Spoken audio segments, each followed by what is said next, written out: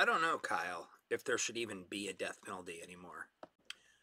Well, Chad, my uncle says that if everybody who committed murder would just get the death penalty, then people wouldn't want to murder each other anymore.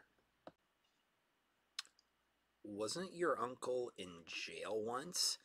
I don't think we can trust the opinions of someone who is a criminal. Now, that was an ad hominem fallacy. It's true that some people aren't very trustworthy, but this doesn't mean you shouldn't or can't listen to their opinions, because you never know where you're going to hear a logical idea.